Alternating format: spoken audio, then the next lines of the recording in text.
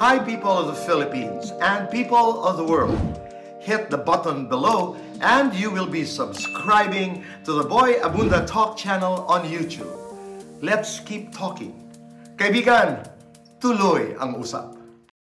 The Philippine Women's University and the Philippine Star with JC Organic Barley, Joybus, and Boyso of La Carmela de Boracay present Political Conversations with the Mayors, Part 1. Mayor Bryan Celeste of Alaminos, Pangasinan. Yes, Tito Boy. Mayor, Kamusta maraming po? salamat. Thank you for the invite. It's an honor na nasama ako dito sa episode na ito, Tito Boy. You were saying that in the beginning, takot ka magsalita sa harap ng publiko? Actually, I grew up being the scrawny kid, mahiyain, always back of the class. And I remember back in college. Scrawny as in payatot. Payatot. So mahiyain talaga ako. I knew I had to do something about myself. If I knew that I stayed the way I am, being that shy kid, I wouldn't achieve a lot. Kakusapin ko sarili ko na kailangan mo magbago. You have to get out of your comfort zone for you to grow. So that's where it all started. And sakto, my dad asked me, do you want to serve? Do you want to serve the public? And sige, sabi ko, for me, it was outside the comfort zone na yun eh. Public speaking, public service. So I tried. And my dad told me na, if you want to serve, you should be at the lowest position para masubukan mo. And it was barangay captain. So it was the lowest form of government and it's a good place to start. And I saw my dad growing up being a public servant and nakita ko naman yung benefits in a sense na the way he helps people. Nakikita ko yung impact na pwede mong ibigay sa tao. And nakita ko if there is a chance for me to serve and at the same time help me get out of my comfort zone being that shy kid, then why not take it? So it's like hitting two birds in one stone. So you get to try this certain thing and at the same time, you get out of that comfort zone which you have been wanting to do. Pero hindi sinabi ng dad na kung interesado ka, kailangan ka tumakbo dahil kailangan kang sumunod sa akin. Oh no. Walang no. ganong pag-uusap. I would always remember that my dad would always give us a choice. Kaming mga magkakapatid. Okay, so if you said no to your dad, you wouldn't have been in politics or public service? Probably. Okay. Because I would like to get your take on the very controversial political dynasties. Okay. Anong iniisip mo? Political dynasties are not necessarily bad. And in a sense, hindi naman siya pinipilit ng mga dynasties. It's not them that pushes for it. It's the people's vote that bring us into the positions we're in right now. If you want to battle the negative effects of political dynasty, it's a matter of educating the voters. The hands of the title, the positions we're in, are in the power of the voters. So it's much more on educating which people to vote, even if they're a dynasty or not, but are they actually doing something good or not for their respective jurisdiction. I totally hear your point. Gaano kalala ang vote buying sa Alaminos? Well, it's not as rampant as the kasi in other provinces because in our city ang nakikita pa rin talaga ng tao is yung serbisyo ng tao, no matter how much you pay someone, as long as you've helped this particular person with the programs that my father has done. Siyempre, hindi nila kakalimutan. So it's not as bad as other areas? It's not as bad. Elections can be scary. It can be so negative. It can be so chaotic. It can be is, so it is. Toxic. Nariyan na yung negative and positive campaigning. Pwede ka naman lumaban na hindi kayo nagsisiraan. So what was your experience like in the two elections you've been through? Sabi mo nga, Tito Boy, that's very, ano na yan, it's given. Wherever you go, whatever you do, meron at merong mema. May mamasabi, and of course, it's gonna sting a little, pero sabi ko nga, when it's election time, walang magbabasa ng comments. What was the biggest issue raised against you? For me, it was my age. they would mock me. This kid is too young. May gata sa labi, walang alam. Ano, ang sinabi pa nga, umuuhog pa. How did you fight that? I just told them, at the end of the day, it's your choice if you wanna try me. Yun lang naman yung sinasabi ko. Just give me the opportunity to serve. Ngayon na ikay pangalawang term na as mayor, pag-usapan natin yung style of leadership. Are you in the shadow of your father? Are you crafting your own style of leadership? Sino ka bilang isang leader? My dad and I are very different. Different in a way na I'm very meticulous. So, And your dad is not?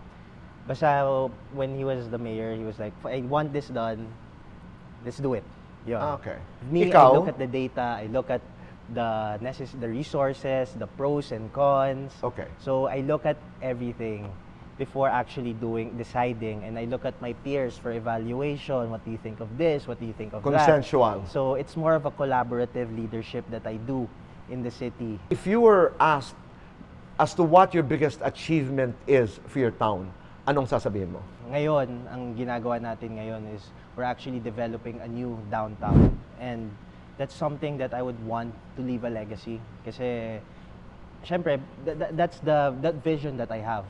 Since nung last 3 years was mainly on pandemic response, and majority of the funds went to the pandemic response. So in terms of infrastructure development, wala masyado. Kasi you have to focus on other things, which is the pandemic. But now, marami kami mga plano na ginagawa ngayon, and hopefully, in this term and the next term, hopefully that I get, ma-fulfill yung vision ko for Alaminos to be its own commercial hub in Western Pangasinan. How much political resistance do you have in the City Hall? Kaalyado mo ba ang mga konsehal? Kaalyado mo ba ang mga katrabaho mo? Or do you fight for your programs, for your policies? Nung 2019, I could see the tension of the munisipyo noon. Kasi syempre bata, and all the department heads were more or less double my age. So I knew that I had to do something. Like, I had to gain their respect somehow. So it was a challenge for me. How'd you do it? And that's how I did nung pandemic. And Ayun. all the services were good. And people saw what I did. And syempre, naging snowball effect. And a lot of people were proud of me. And then, sila na rin nadala na, okay, this is my mayor and I'm proud. I get it. Do you have a local party? Do you belong to a national party? National party. Which is? With the Villars. Nationalista Party. Yeah. Okay. How important is that? I mean, do you believe that the multi-party system in this country, from the lens of local government, does it actually work? Are you for a multi-party system? Are you for a two-party system? You know, something, talaga eh, that's the thing, that's the scare about a two-party system. It might get too polarized. Okay. So that's the scary thing when it becomes a two-party system.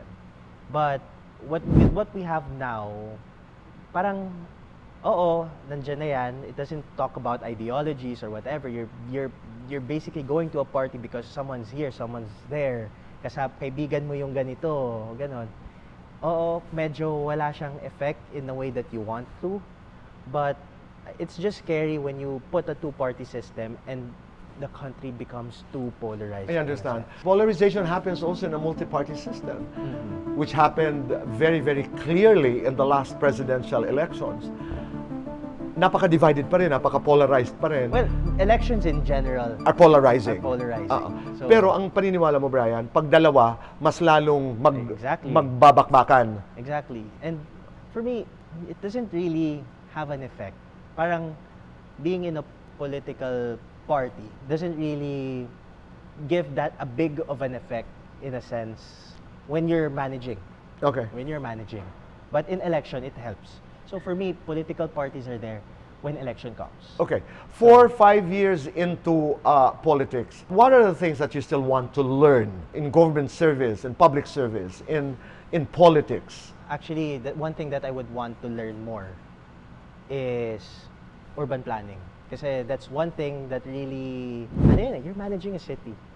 So when you want to make something, a lot of politicians would just do projects in a pichi-pichi. And then, pagdating na 10 years, 15 years, you would think back, we should have done this. Right. Oh, we did this and now mali pala siya. And it takes a lot. What are you doing to address this? Do you have experts advising you on? We are getting. So, itong development na ginagawa namin, it's not peachy-peachy. Okay. That's why we're developing a 40-hectare property. Hindi siya yung basta-basta lang. Kasi nga, that's Okay. hard to undo. That's the thing that I realized before. Kaya ang hirap ngayon ng like yung traffic in Alaminos. So, you're spending people's money. That's why you cannot rush things. Exactly. Tama yung sinasabi mo. Oo. Hindi ka nahihirapan from urban planning to education to climate change to tourism. Tapos, may araw-araw kang buhay. Expectations are very high. Kasi kung disadvantage yung youth mo during the elections, pag nanalo ka naman, napakataas ng expectations. In a study, no? Somebody said that ang tumataas naman yung expectations ng mga tao dahil you have so much energy, you have so much to give.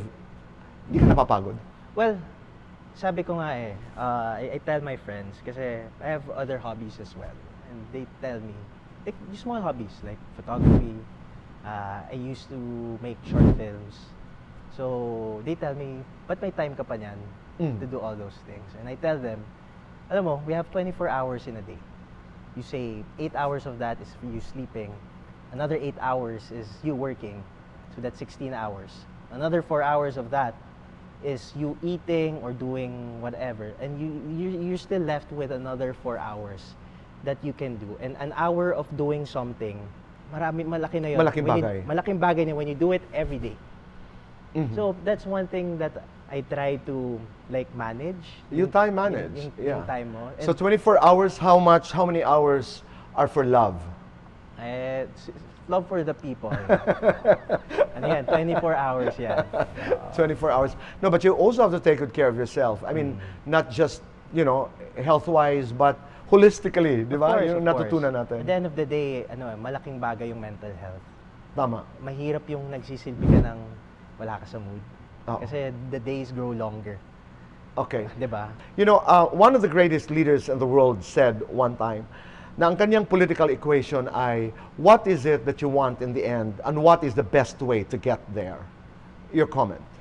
I tell this to my friends and sinasabi ko sa kanila, the one thing that makes me happy in life is not to actually make me happy, but to see others happy. And I know that a part of them being happy is because of me.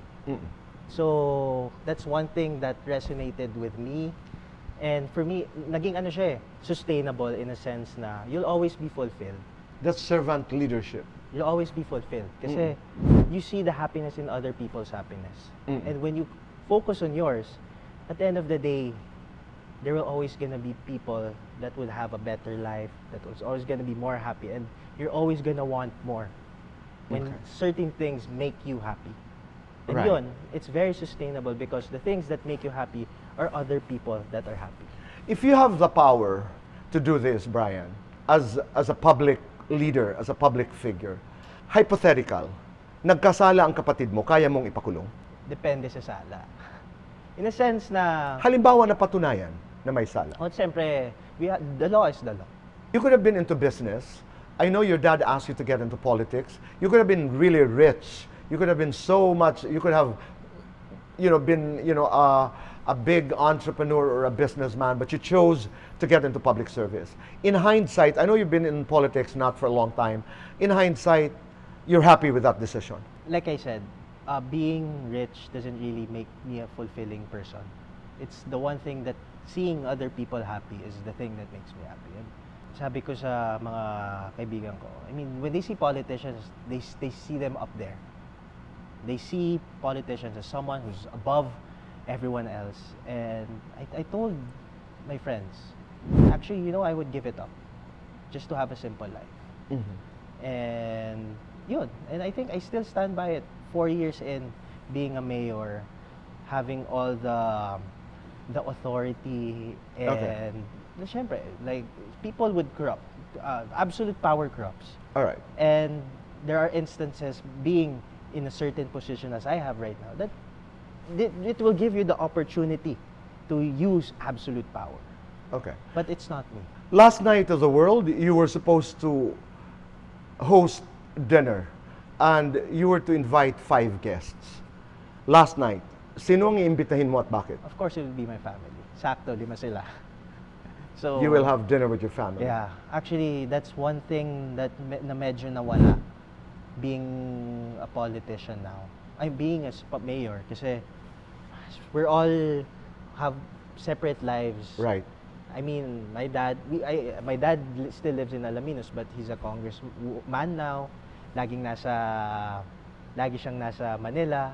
And whenever pag weekends naman, ako naman yung nasa Manila, he goes to, so Right. never nagsasabay. So, long story short, never nagsasabay yung time namin, especially with my siblings. And that's really something that I miss. Na nakikita na lang kami pag special occasions. Yeah, right. Something that you really miss. If you have your way, would you want to get married in your 30s or late? You're 27 now. On my 30s. I mean, my limit is 30. 30. Because I want to grow up with the kids. Tama. So, and then I'm really inclined to being a family-oriented Okay. person. Probinsyano ka, probinsyano ako. I'm sure tinatanong ka ng mga kababayan mo, Mayor, kailan ka ba mag-aasawa? I'm sure you get that question. Sabihin ko, tagal pa yun. Tagal pa. It's about 3 years Well, from actually, before yun. That was before. Yun ang sagot mo. Oo, but now, come to think of it, I have to rephrase my answer kasi wala pang nagtatanong sa akin nun recently. But my life goal would hopefully by 30. Mayor Bryan, are you single? Yes. Okay. If you were to create a slogan for Mayor Bryan, not the slogan of the family of the party, what would that slogan be today? It would be something that would resonate in a lot of people. Being in politics, syempre, like I said, kanina, people see you differently. And siguro, if I were to have a slogan, it's me, Bryan Celeste, para lang ikaw at ako.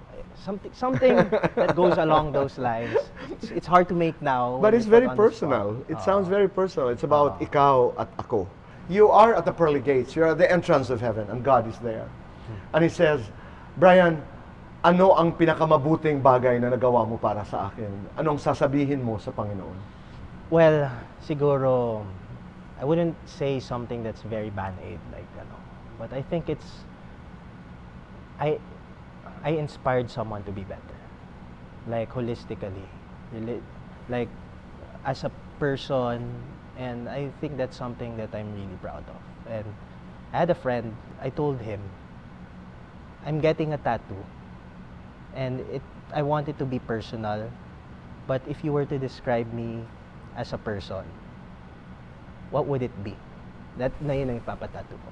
And he said, Bryan, siguro pag mamimili ako ng tattoo, it would be a lighthouse. Bakit? Sabi ko, bakit? Because you helped me find the way. So, ayun. Now I have a lighthouse tattoo. And people ask me, bakit lighthouse? Sabi na, it's so random. So you have that now? It's so random. That's Bakit lighthouse? Sabi ko. Well, I tell them that story na I find lost souls find their way. And it's something that I'm very proud of. Huli na lamang, as a follow-up, because you spoke about the lighthouse.